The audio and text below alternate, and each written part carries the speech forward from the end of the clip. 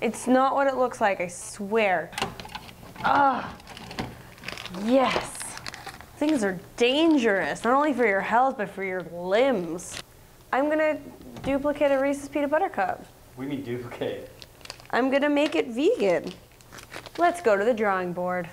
Oh, hello students. Today, we are going to dissect the Reese's peanut butter cup. Are you ready? Excuse me, you in the back? Yeah, you. Pipe down. Pipe the fuck down. All right, so peanut butter cup. Components: wrapper, peanut butter, and chocolate. This is what goes into a peanut butter cup. However, these are not vegan. How do we make it vegan?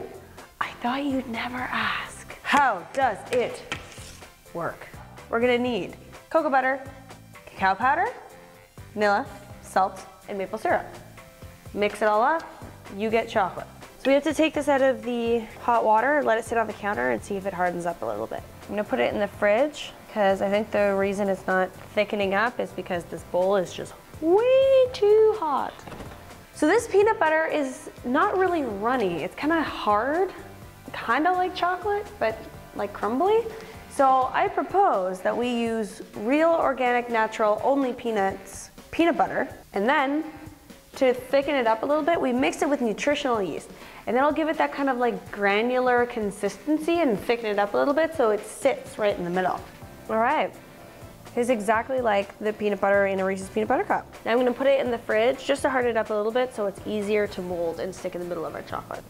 So it does harden up, so that's good. The fact that it's runny right now doesn't really matter. So let's get this into our molds. And to help them keep their shape, we're gonna put them in one of these guys. Spoon some chocolate in here. So let's just plop the peanut butter in there. So it looks like we're going to have to cover it with more chocolate. Now let's put this guy in the freezer and see what happens.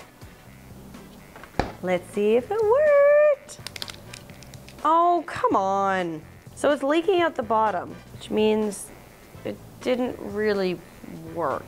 So besides the like leakage happening in the bottom, the sides are ribbed like a regular peanut butter cup, and the top is really flat. Like it looks exactly like a peanut butter cup. It's just leaking. Back to the drawing board. I have another idea. First, we had the chocolate and we floated the peanut butter in the middle and it sunk to the bottom. But when I took it out, the chocolate was hard. So this is what I propose. This is a cupcake liner. We put chocolate in the bottom. We put it in the refrigerator for 15 minutes till it's hard. Then we put peanut butter in the middle. So I put the peanut butter in the freezer as well, so you can kind of like mold it like this. It's kind of like a Play-Doh. Put it back in the freezer for 15 minutes till that's hard. Then we coat the rest with more chocolate, and then we'll put it in the freezer for about an hour and it'll harden. And then hopefully the peanut butter will be enrobed in delicious, vegan, cruelty-free chocolate. Let's go try it. Do you want to find out if they worked? If there's no peanut butter in the bottom oozing out, it's a success. Look! On a scale of 1 to 10, it's a 10.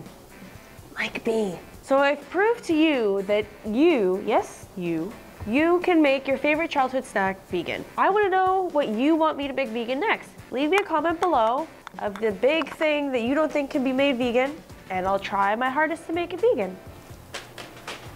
Stay classy, internet.